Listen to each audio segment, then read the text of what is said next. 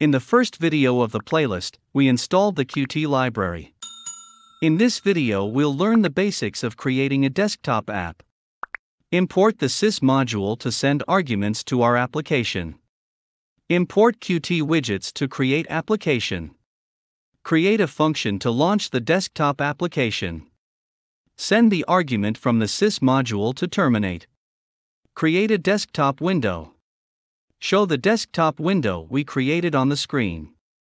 Send argument to close app when close button is clicked. Call the function. Let's run our code and see our first desktop window. Instead of accessing QApplication and QMain window from within Qt widgets, we can directly import them into our file. We don't need to use Qt widgets anymore. Let's run our code and see the same result.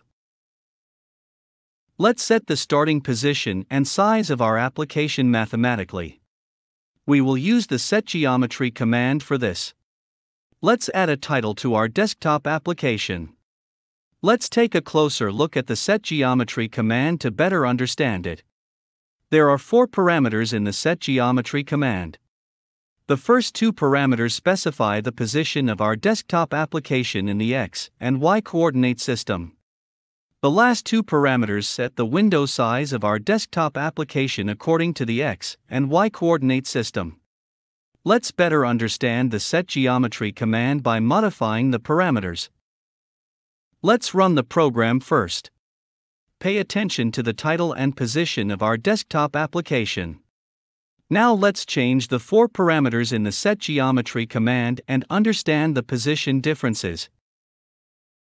You can better understand the setGeometry command by changing the parameters. Now let's add a photo to our desktop application. Import the required QIcon file for this. Download an image to your computer that you want to add to your desktop application.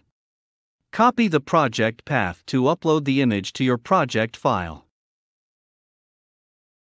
Copy the image to the project file.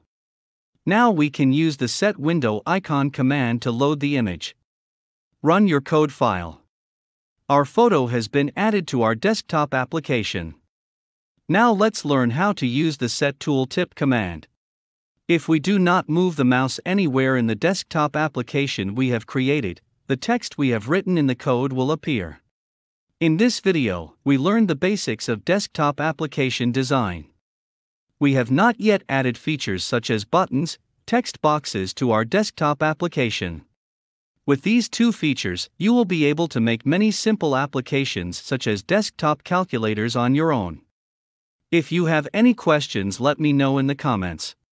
You can also follow us on our social media accounts.